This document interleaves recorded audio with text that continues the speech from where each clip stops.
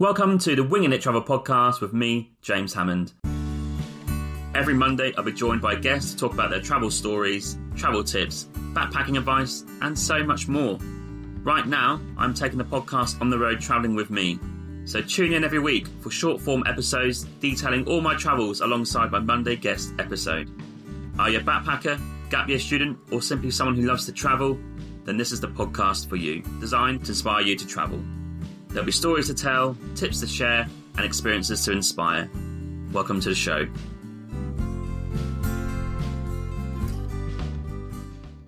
Welcome to the second solo episode of 2024, as we delve into some interesting facts, figures, news, and brand updates for today's episode. And we're going to kick off with some travel news. Read a report from CNN is claiming that airfares are the lowest since 2009, more specifically to the United States.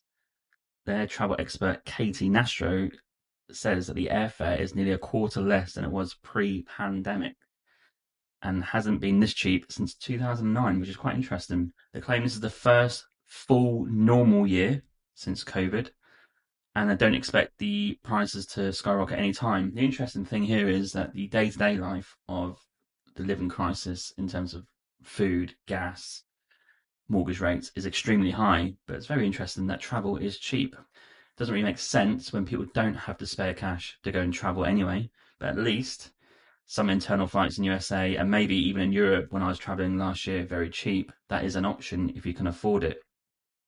But the single biggest factor, as always with cheap flights and cheap airlines, is competition.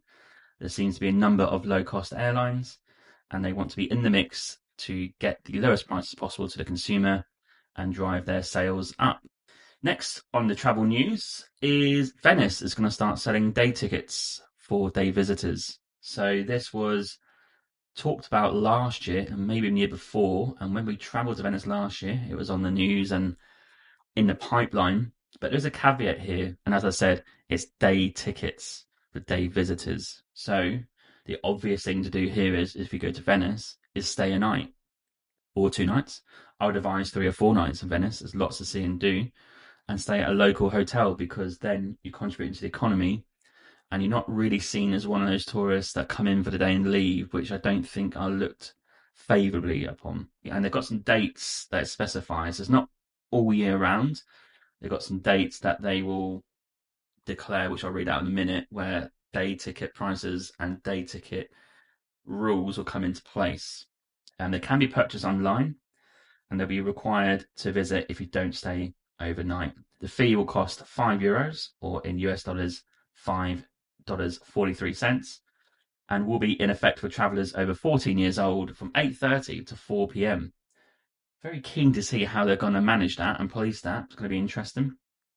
The fee is a first of its kind experiment aimed at managing visitor influx more effectively and preserving the city's unique heritage. So they're kind of discouraging sort of go in and get out. I discourage that as well. I'm actually quite glad it's coming in. I would advise go and stay there for a couple of days. Don't have to pay the fee. Go and see the place properly and have a great time. So these are the dates it's going to be effective in: April 25th to 30th, May 1st to 5th, May 11th to 12th, May 18th to 19th, May 25th to 26th, June 8th to 9th, June 15th to 16th, June 22nd to 23rd, June 29th to 30th, July 6th to 7th, and July 13th to the 14th. And you'll have to pay in advance, and you'll get a QR code, which you must show to officials at the main access points in Venice. There is a fine, and it can range from €50 to €300. I'm not sure how they define what it is. Maybe it depends on the type of day, not sure, or even if it's outside of certain hours. But there'll be a €10 entrance fee on top of that as well. Overall, I'm actually pretty pleased with it. They do need control over tourism in Venice. It's such a popular place and it's such an amazing place that this is the right step. And I'm keen to see how they maintain it and how it goes for Venice. Next on the travel news is an article I don't really like sharing that much because I don't really believe in this, but it's called The Safest Places to Travel in 2024. Very subjective and based on a lot of things. But this is from Deseret News, and Alyssa Bradford wrote this. And this was a travel insurance provider who released its annual statement. And I guess the only good thing about this is these are facts based on claims submitted by people who were traveling to certain places. And this is created by Berkshire Hathaway Travel Protection. And they surveyed thousands of people. So the top 5 countries, there's no shocks here to travel in. And they gave a tiny little blurb about what to look out for, but not much detail. So number 1 safest place is Canada, right here. The only thing to watch out for is wildfires. That is a big thing actually in the summer. Number 2 is Switzerland. Petty crime such as pickpocketing is more so in the bigger cities, but the main thing they say is weather conditions when skiing. I guess that can get a bit hairy, so you need to keep an eye on that. Norway is number 3. Nothing really goes on there. Ireland is number 4. A very low murder rate compared to other countries, but petty crime is on the rise there, interestingly. And number 5 is the Netherlands. And Amsterdam is one of the world's safest cities, believe it or not, but tourists do need to watch out for theft. As long as you keep your bag locked up while you're away, you'll be good to go, according to those guys. And the last bit on the travel news is something called the Setouchi Travel Guide. So this is Japan's underrated gem, where you won't find crowds of tourists, like Esther Marshall in the Express. And this is a place I've not really heard of. So Setouchi is sometimes known as Japan's Mediterranean, and it encompasses the Seto Inland Sea and several coastal areas of Honshu, Shikoku, and Kyushu. And it's very popular to visit in maybe the cherry blossom season or the autumn, but good ways to go and see it is obviously outside of those. So like November, for example, which is what Esther done in her article. And you can see the autumn colour in all its glory. Home to some of the most beautiful cycle routes, a state-of-the-art floating gallery, and it's got Japan's tastiest oranges. And it's got to be on your bucket list for 2024. You can fly into Tokyo and then catch another flight to Hiroshima. We actually got the train. So if you get a Japanese rail pass and you're there for 2 or 3 weeks, train is just as good, just as fast almost. But if you're from the UK, you can fly with British Airways directly to Tokyo. And in Canada, if you're in the West Coast, I think any airline on the West Coast goes to Tokyo too. It's got islands, oranges, and high bridges that are very dizzying. And they have built a fantastic cycle route, which has amazing views. And it's about 70 kilometers long. And it's one of the world's most beautiful journeys to take on 2 wheels. You can even get electric bikes to help you out because that's quite a bit of a journey, 70 kilometers. They've got modern roads, cycle lanes, easy electric bike hire, and it's suitable for any ability on the bike. The area is known for its famous oranges and lemons, and you can go and visit some citrus farms along the way. Some interesting, quirky things to do. You can get up close and personal with the work of one of the country's most famous architects, Simose Art Garden Villa. It's the architect Shiguri Ban, and he's designed 10 hotel villa-style rooms, and highlights include a house made entirely of cardboard paper tubes and one without any walls. An overnight stay there is going to be absolutely costly and a hefty price tag, but you can go and visit for the day and then visit the hotel's floating art gallery. Looks pretty cool. There's a picture on the article of that as well. The temple gardens are breathtakingly beautiful as well, Esther says, and the colour of the autumn is spectacular. And the museum's unique Zen meditation experience shouldn't be missed. And its raked Zen garden is a must-see, as the work is completed by just 1 monk. They've got some food recommendations as well. You can go and check out Hiroshima's oyster ship Kanawa. It's one of the most atmospheric restaurants. It floats on the river. I imagine it's quite expensive. Japan's not a cheap country, but it's a good introduction into the cuisine. Or you can get something very local and very typical for Japanese culture. You can get a taste of a monk's lifestyle with lunch at Shinjoji Temple Restaurant. As you can experience, guests dine on udon noodles and must clean their bowl just as the monks do, with a pickle soaked in green tea. Plates can't be cleared until the pickle is eaten. While tea-soaked pickles might not be a flavour you want to bring back, it makes a fun and quirky experience. That's a great article. I can put a link into that in my newsletter if you want to sign up today. And that is the travel news for today's episode. This is a Patreon shout out to Laura from the Swamp Soup Stickers, who has contributed £5 to the podcast on my Patreon. Thank you so much for your support. Really appreciate it, and it helps the podcast to keep going in the future. If you're interested, head to the show notes where you'll find a link to my Patreon. The website address is patreon.com/Winging It Travel Podcast. Travel story. Today's quick travel story is one for myself in Oman when we tried to wild camp for the week, which was in the month of May last year. There's some episodes on that. But a very interesting lesson learned is that wild camping is all well and good, if that's the rule. But the second question should be, is there any facilities? And the answer to Oman is no. I don't think we particularly knew this that well, but in my mind, I was thinking, okay, so they haven't got drinking water, but at least there'll be a nice cubicle or something to have a toilet. So when we started to pitch up in certain areas of Oman, we quickly realised there's absolutely zero facilities for wild camping. And that meant you need to grab your spade or your shovel and go and dig your own little hole to go and do your business. Now, the practicalities are quite tough in 30-degree heat. You've got to find somewhere, dig your hole, and you've got to squat. And obviously, when you're doing your number two, you don't misdirect the nuggets coming out. And then you've got the flies all around you, and it's very uncomfortable, and you're not used to squatting, your legs start to shake. It was a really earthy experience. I learned a lot about myself in about a minute of doing that, or 2 minutes, should we say. But it did require you having a spade, digging your hole, finding somewhere, and I guess digging it back up. All very nature, all very organic. But just bear in mind, if you're going to Oman to wild camp, there are no facilities to have a toilet. And you're going to have to plan that, if you do need that, onto certain occasions like a cafe or a restaurant, or even like we found a golf course once and just had to go in aircon and chill out. Made harder by the temperature being 30 degrees. It wasn't a nice experience, and it's very sweaty, not too messy, but earthy experience.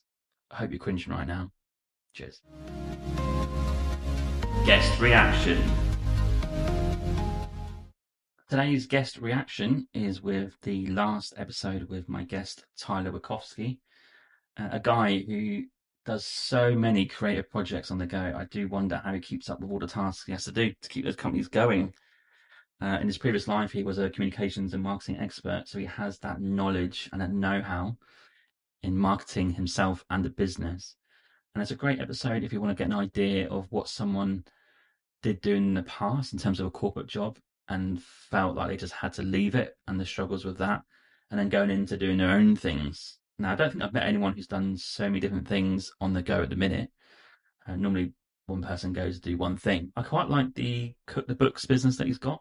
It's helping independent writers by giving a fair percentage of book sales in return for all the stuff like editing, marketing, putting the book out there, publishing, all that sort of stuff. I think the percentage that was put on the podcast was 60-40 in favour of the writer. Now, if you're aware or unaware of what major publishing companies do, they kind of give you an advance, and then you need to make the money back on that advance. So let's say they give you $5,000 and your book is worth $50. You have to sell 100 copies first to pay back, and then anything after is kind of split 5-10% in your favour. So it's not great.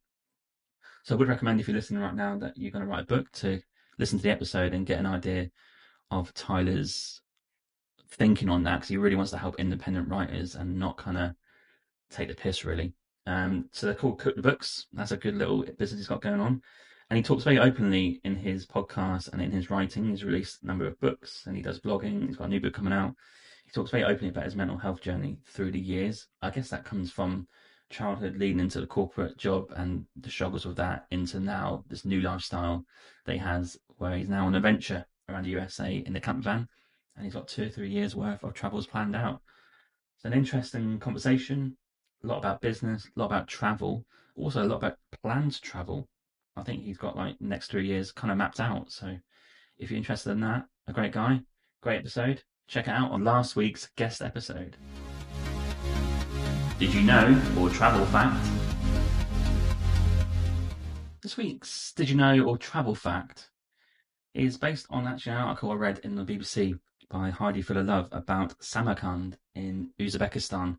I have talked about Samarkand a number of times on the podcast, and I'll come to that in a minute about who you can check out. But in Central Asia, it's kind of the unknown area of Asia, really, that many people don't seem to know much about, but it is, I guess, to put in quotation marks, up and coming for an area of the world to go and check out. And Samarkand in Uzbekistan is a very interesting place. The title of the article was called Central Asia's Glittering New Silk Road Jewel. And I can give you some facts about Samarkand and Uzbekistan first before delving into what the article said. But it's situated in the southeastern part of Uzbekistan, and it's one of the oldest continuous living cities in Central Asia. It was a trading hub for 2,500 years on the old Silk Road. And one of the best things to go and see in the old town is Shah-e-Zinda, which is the holiest site in Uzbekistan. It's a giant necropolis dedicated to Muhammad's cousin Kazim ibn Abbas. And it looks incredible. I remember doing some research before and getting the photos up on Google, and I just could not believe what I was seeing. And also all the blogs I've read, just that colourful architecture, blue, white, very spacious. History is incredible. So I think it is one of those countries that's very safe to travel to now and very easy to get to. They have a brand new airport, which is about 20 minutes from the city, and it's built or reconstructed last year, so it's brand new. And you can get a taxi or bus from there into the town and city of Samarkand. It's going to cost you around $2 to $5 for that as well. So this article talks about a couple of things that are very interesting. So the current president, and forgive my pronunciation here, Shavkat Mirziyoyev, spoke of creating like a new Uzbekistan with a reform in the judiciary, liberalisation of the economy, and a new policy of transparency and tolerance. So there has been certain issues that have been addressed. That's a great step forward. And that has coincided with an increase of tourists to the country because now certain issues have been addressed. There's, for example, slave labour was finally banned in March 2022, way too late. But loads of Uzbekistan children were in the fields picking cotton and stuff. And I think they are one of the biggest producers of cotton in the world. But there are still slightly some concerns about human rights in other areas.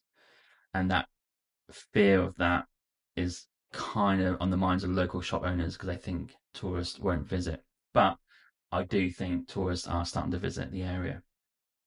It's got one of the fastest growing populations in the world and one of the youngest, but unemployment is on the rise. More than 11% of the population live below the poverty line, and the average monthly wage is around $300. And nearly 2 million Uzbeks work abroad, most of them in Russia, because Russian is spoken in the country. But quite a few are coming home, so that's causing some issues to infrastructure, jobs, and housing, I guess. They built this fantastic looking and expensive looking facility. It's about 20 minutes from the airport. It's called the Silk Road Samarkand Resort, and it's like huge, grandiose. It's got 8 skyscraper-style luxury hotels and wellness centres clustered around a wide canal. It was once used to train rowing champions during the Soviet times. It's linked by cycle paths and planted with thousands of tiny saplings, and the site is still new and raw. So through the gaps in the trees, you can still see the tatty prefab buildings. That's a quote from the article, where 15,000 workers lived during the 2.5 years it took to build. And it's the largest complex of its kind. It costs around $580 billion. And it's built from the local oil and property oligarch Bahatoyor Vasilov and a Chinese hotel group. So Uzbekistan's got this interesting mix of incredible history, 2,500 years worth, and it's got this incredible new wave of modernity about it that's trying to get into in terms of tourism. So I think it's definitely got that blend, and you can definitely see both sides with an open mind. And apparently the Uzbek people are incredibly friendly, and it's on my list to go and see. If you want more information about Uzbekistan, also Samarkand, you can check out a previous episode of mine with Lex Wittfofsky. It's episode 66. It's an early one. And he travelled the world a couple of times, and he went to Uzbekistan and could not believe what he was seeing in Samarkand and also the country as a whole. So more information and stories are on that one. And I think it's a country that probably you should get in your minds in the next couple of years, because I do think it's going to explode with tourism in the future. Brand update. The new website, wingingittravelpodcast.com, is live. So now the hard work starts. I built it over the last, I think I started a couple of months ago, and it's finally live. This is version 1, and it's going to house all the important information about the podcast. So on there is going to be links to all the providers who have the podcast, so Apple Podcasts, Spotify, and my YouTube channel, etc. And it's going to house contact forms on there, how to be a sponsor, I've got some blogs on there about the guests from this year. I've got ways to support the podcast, and I've got my book review service on there.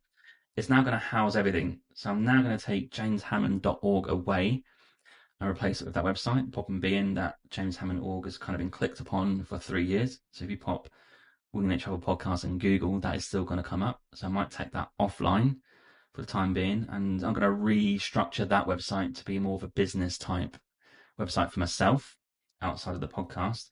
So yeah, wingingittravelpodcast.com. Please spread the news. Please click on it as well. Be nice to have a quick click in the show notes. You'll see it there. Get some traction and get some traffic to there. Check it out. Let me know what you think. Any improvements, any critiques, love to hear them, because I'm quite new to building websites. I quite enjoyed it, but I don't know too much about it. But I think it looks okay.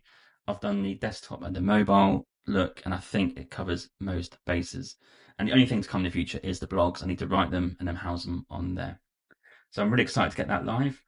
For the YouTube channel, I've finally passed 200 subscribers.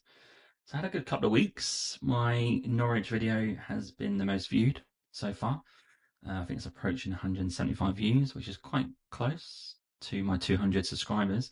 I've got some YouTube shorts in there to hit 4,000 and 6,000 views, which is great as well. And now I intend to keep that going and keep releasing weekly episodes. I did have, on the flip side, my latest episode is a bit of a bum. It didn't really get anything. It's got like 10 views at the minute, if that. So I now know that my YouTube audience do not want to see coffee as so much.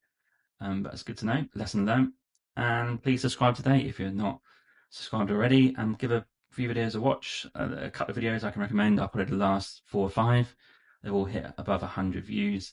And you've got stuff like the Micronations tour in there that we did a year ago. And then we've got the Norwich one a few weeks ago as well. If you like coffee, Oman coffee scene is thriving. So there's information about that too. Please follow and subscribe today. I appreciate it. Audience question. Got given a question the other day for this section about how would you plan a road trip in a country like Oman, as I mentioned it previously.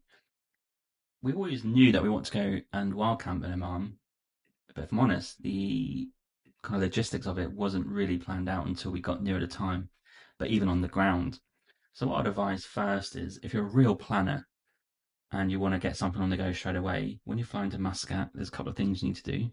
You need to go and get a SIM card. You can buy them at the airport. They're the same price across the country.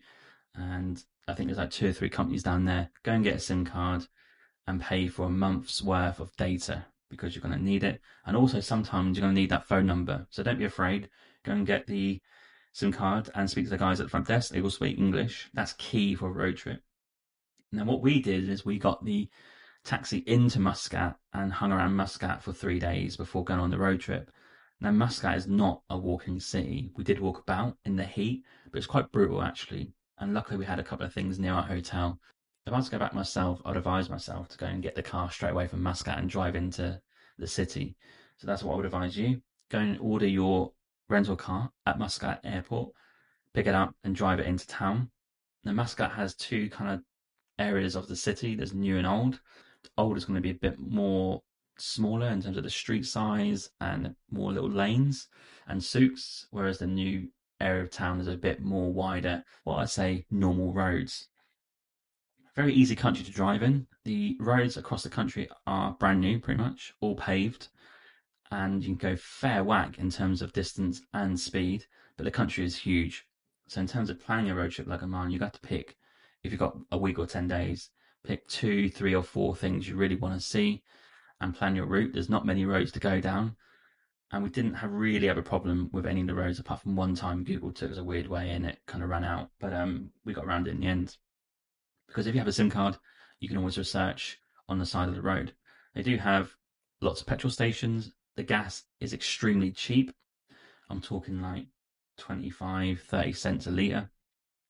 So in terms of the cost of that, very reasonable. We picked 3 or 4 locations, planned a route, had our SIM card, had our rental car, stuck to the rules and the speed limits. And for anything like ferries, you can just turn up, book, and there's no real online service for that. So you might have to queue up like physically in a location to get a ferry. If you go to one of the islands, that's cool, no worries. The Omanis are a great set of people. And the only bit of advice I'd give in terms of the car, get a 4x4. Because if you want to go and drive up some mountain passes and some roads, the requirement is a 4x4. We had a 2x4, and that was a bit of a problem for some areas. So get a 4x4, get your tents, and go and wild camp, but just don't do it in the summer. We saw a lot of sites, a lot of staying by the beach. If you're going to be in sort of warm weather, stick to the coast to get that breeze. And it's a very safe country. You can literally stay anywhere, but there's no facilities. Just bear that in mind. If you need any help with booking a tour or a guide or a car or tenting equipment, I have a great recommendation for you. You can speak to Chris at nomadtours.com. He has all those services. He adds you to a WhatsApp group. This group is very helpful because they have current travelers in the country at that moment. So there could be some recommendations in there. If you need some help, you can message in the group. You can also message Chris. He's been in Muscat for, I think, 20 odd years. He's got a lot of contacts. And it's a great way to feel safe when traveling country, because you've got a group of travelers in that WhatsApp group who message to say this road is great, this area is great. They give some coordinates on Google, whatever it is. It just makes that peace of mind a little bit easier. So yeah, any questions, give me a shout. Happy to answer them. And that is today's audience question. Travel joke. Did you hear about the pilot who decided to cook whilst flying? It was a recipe for disaster. Hey, yeah, just a quick one. I just want to say there are many ways to support this podcast. You can buy me a coffee and help support the podcast with $5. Or you can go to my merch store with the affiliate link with TeePublic, where there's plenty of merch available to buy, such as t-shirts, jumpers, hoodies, and also some children's clothing. Thirdly, which is free, you can also rate and review this podcast on Apple Podcasts, Spotify, Podchaser, or Good Pods. Also, you can find me on social media on Instagram, Twitter, Facebook, and TikTok. Simply just search for Winging It Travel Podcast, and you'll find me displaying all my social media content for travelling, podcasts, and other stuff. Thank you.